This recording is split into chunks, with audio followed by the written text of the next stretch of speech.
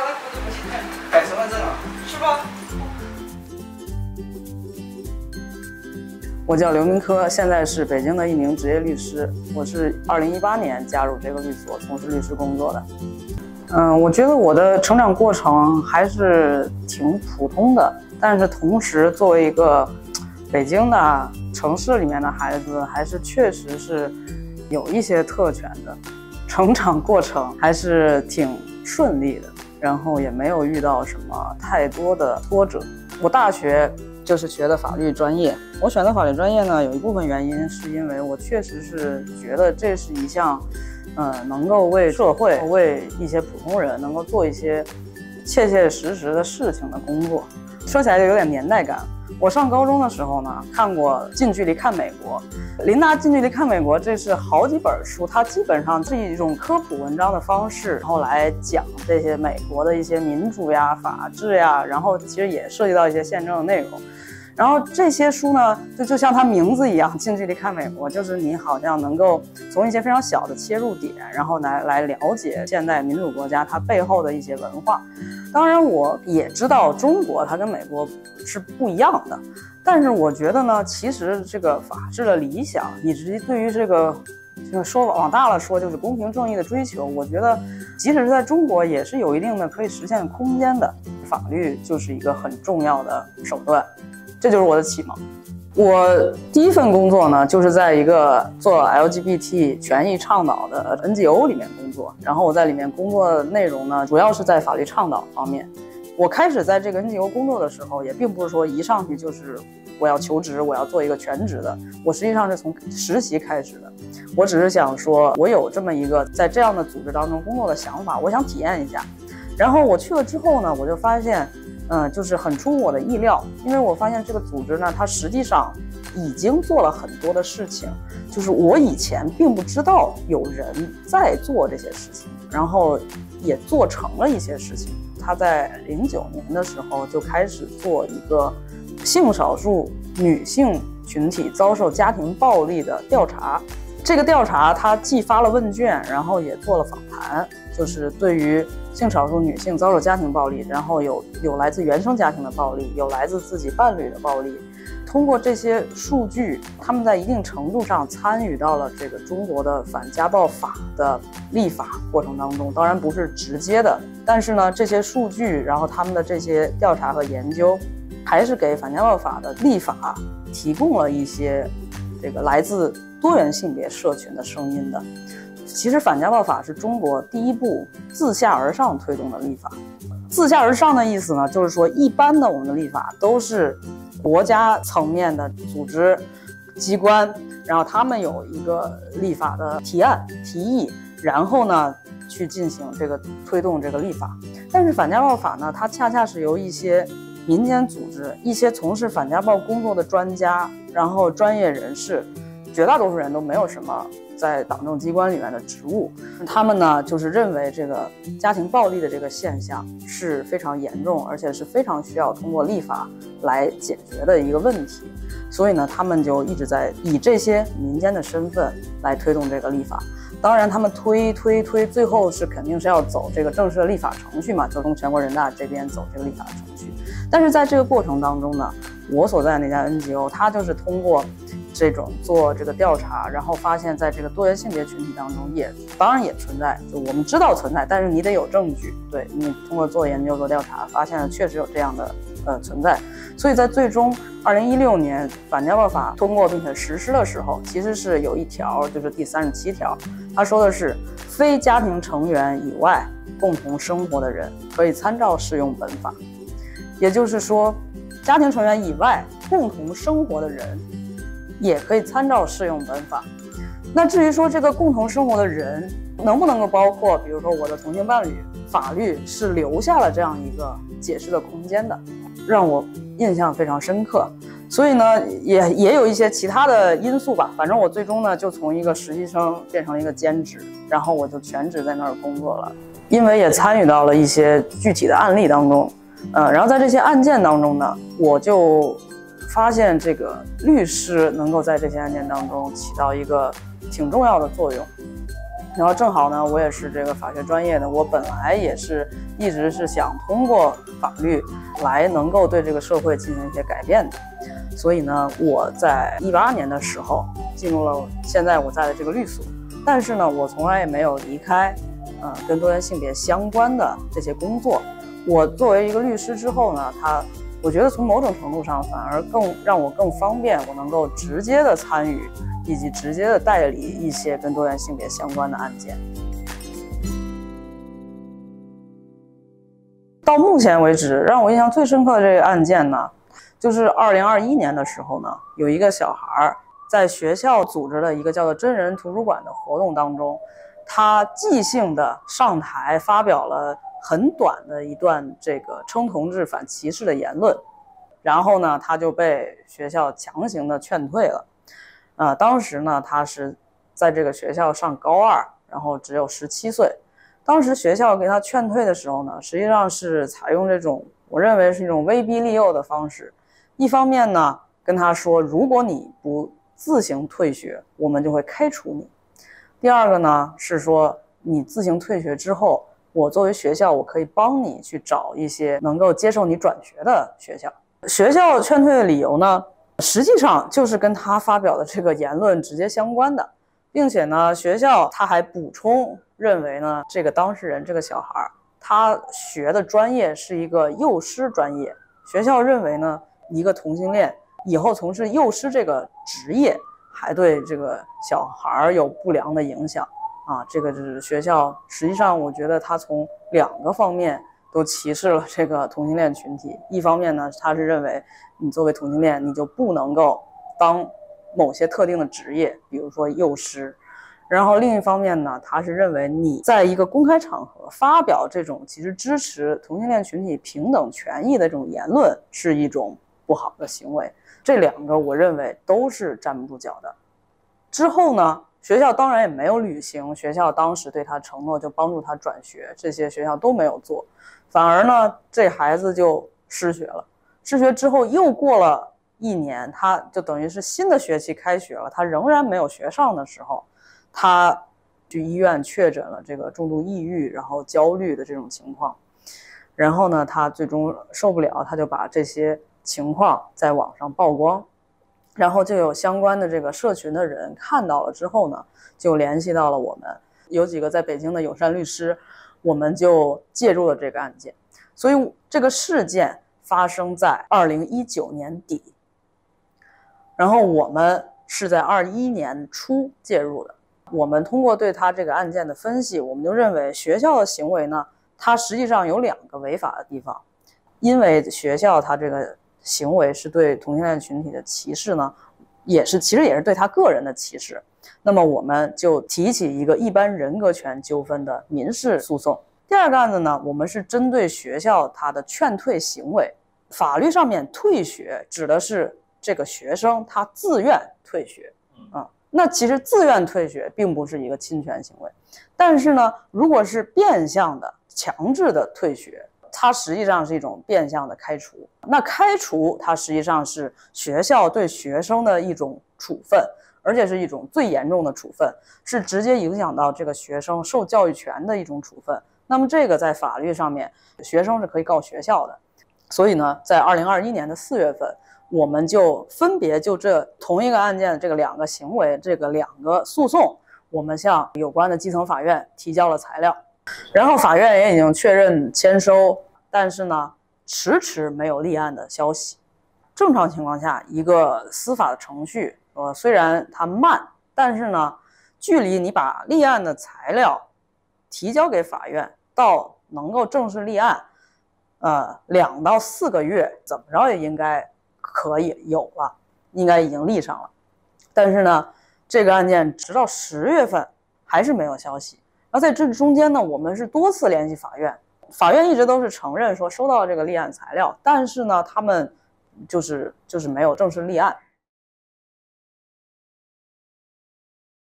2021年10月份的时候，我们就采取了2个行动。这2个行动呢，都是根据法律，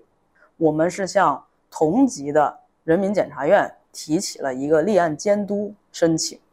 在中国呢，检察院它跟法院的一个关系是，检察院它可以去监督法院的一些行为。现在实行的是立案登记制，也就是说，我只要收到了你的立案材料，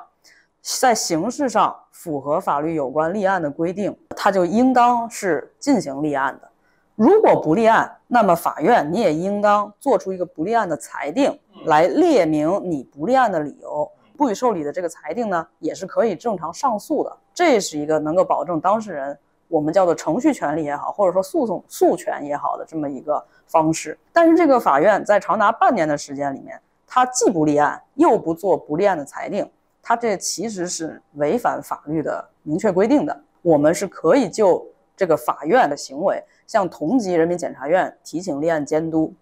那么我们就向这个检察院提了这个立案监督，但是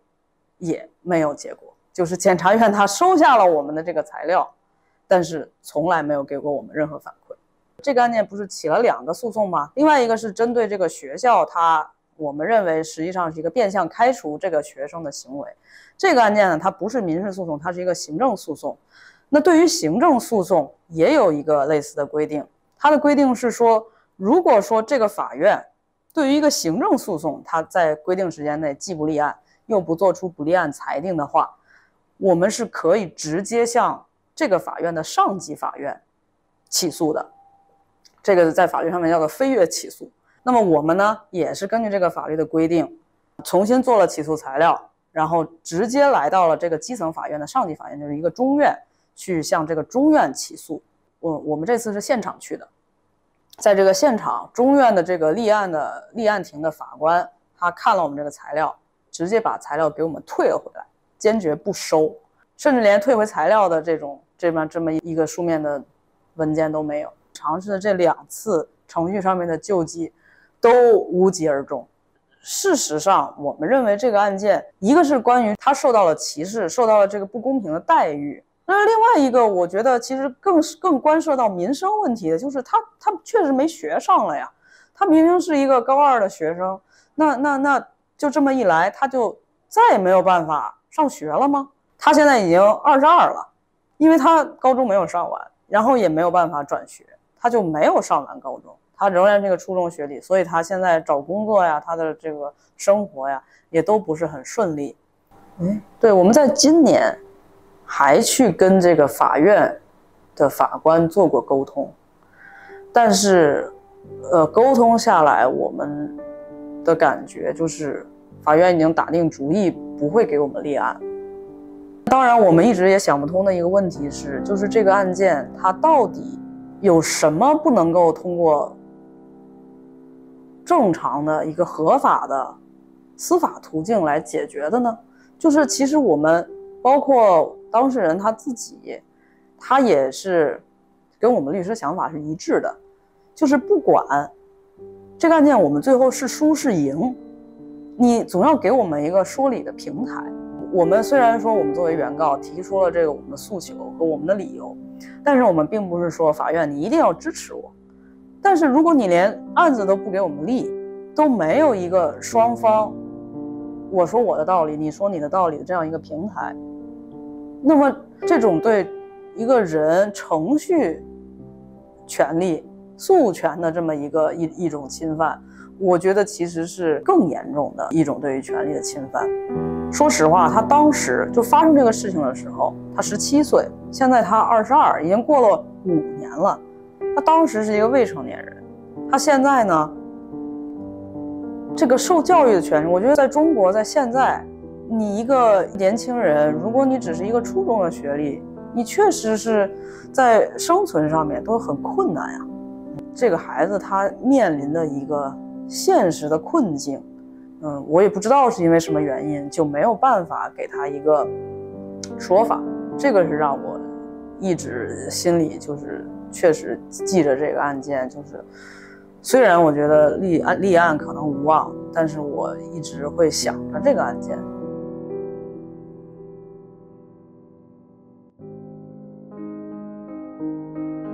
从事 LGBT 维权的这个工作，其实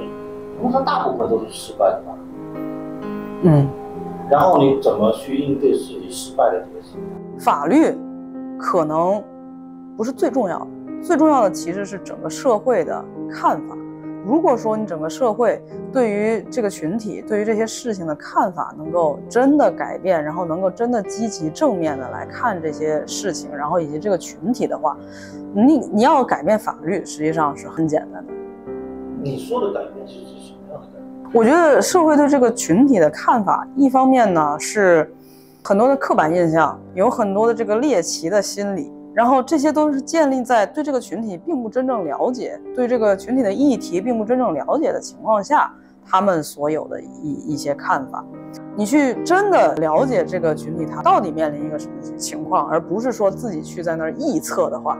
那这个其实是改变这个态度的第一步。法律它很多时候呢，它反映的是这个社会对某个问题的看法，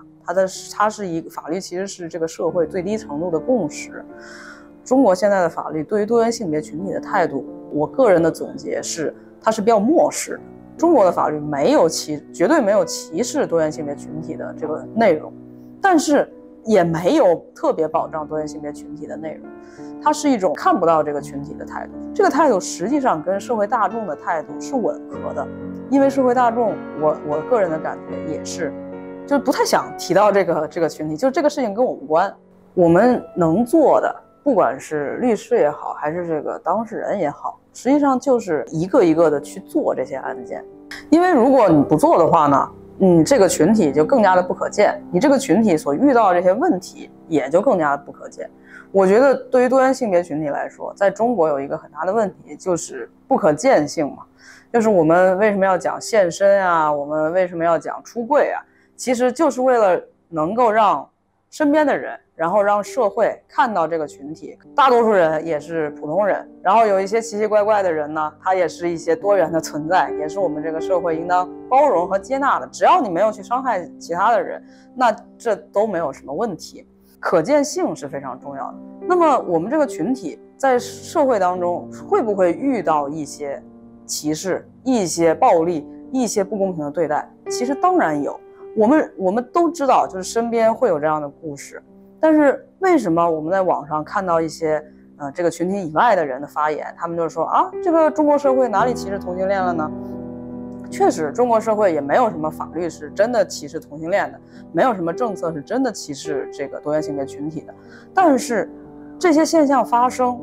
如果我们不走程序，没有媒体来报道、来关注，那么社会就是不知道。那么这些立法、执法、司法这些政府机关，他们就是看不到这样的现象。当我们遇到权利被侵犯的时候，我们去勇敢的维权。我们可以模糊自己的身份，但是你要把这个事情展现在程序和社会公众面前，所以才会慢慢的从量变到质变。这种从量变到质变是非常重要的，也是可行的。当时我在这个 NGO 还是在做实习生，在做兼职和全职工作的时候，我就参与到了一个案件当中，就是 C 先生那个这个案件。这个案件呢，它事实上就在某种程度上证明了个案的维权能够促成一个实际的改变。C 先生他是一位跨性别男性，他在这个贵阳找工作的时候，他本来已经找到了一份体检中心销售的工作，然后他的工作表现也非常好，也得到同事们的认可。但是就在他要正式办理入职的时候，这个公司的 HR 看到了他的身份证，当时仍然写的是女，然后与他的这个个人形象，这个非常阳刚的一个跨性别男性的表达不符。那么这个 HR 就认为 C 先生他的所谓的形象不健康有问题，然后就拒绝录用他。C 先生就先后的提起了一个劳动争议纠纷和一个一般人格权纠纷，要求认定这个用人单位对他不予录用的行为是一种歧视。听说这个案件之后呢，我觉得这个第一，它确实是一个非常典型的就业歧视的情况。就是这个 HR 他是直接因为 C 先生的跨性别的身份和他的这个性别表达的这个形象来决定不给他这份工作，这是一个非常典型的就业歧视。当时我参与到这个案件的时候呢，这个案件已经启动了，已经有很多的人，法律的专家学者到这个专业的律师都已经帮助 C 先生在推动这个案件。那么我知道参与到这个案件当中的法律专家，中国政法大学刘晓楠老师，它实际上是一直在推动一个叫做反就业歧视法专家建议稿的这么一个法律。那这个法律呢，一直就是把这个性取向、性别认同和性别表达，希望能够正式的纳入法律禁止歧视的事由列举的这些明确的事由当中去的。小南老师看到C 先生这个案件，他正好是一个非常典型的针对 C 先生这个跨性别身份的一个歧视。那么这样的一个具体的个案，实际上是能够佐证这个反就业歧视法专家建议稿当中的这些立法的合理性。他们的这种推动方式实际上跟当年的这个反家暴法是有一定相似性的，也是作为民间的这些人，他们想要自下而上的来推动这样一个立法。4月11日上午，国内首例跨性别就业歧视维权劳动仲裁案件在贵阳开庭。跨性别者 C 先生在贵阳一体检公司工作，但该机构因其穿着打扮太过于男性化而对其解雇。C 先生向贵阳云园区仲裁委申请劳动仲裁，要求认定该起点公司有歧视行为，并进行赔礼道歉。相关专家表示，跨性别者就业难较为常见，即使入职也难免遭受骚扰，而像此次这样能站在法庭上公开维权的跨性别者非常少见。所以其实我们想通过这个案件唤醒更多的人，尤其是企业它能够改变一些传统观念能有更多的包容和尊重。我也想通过这个案子告诉所有身边社区里的朋友，其实是可以通过法律途径来维护自己权益的。然后我们正好现在在推动这个反就业歧视。等你好久了。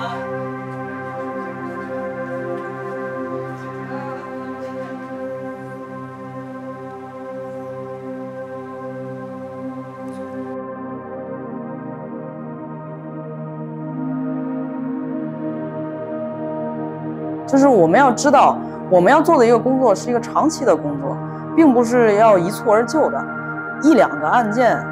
即使你赢了，也不代表着就是能够马上有什么改变。实际上，这是一个非常漫长的过程。虽然现在来看呢，整个社会的大环境可能不是很好，在我们具体工作当中呢，这个司法程序当中，我们也遇到了一些困难，但是我认为这些还是暂时的。我认为我作为一个律师，我的职业生涯一定会比这个坏的大环境更长。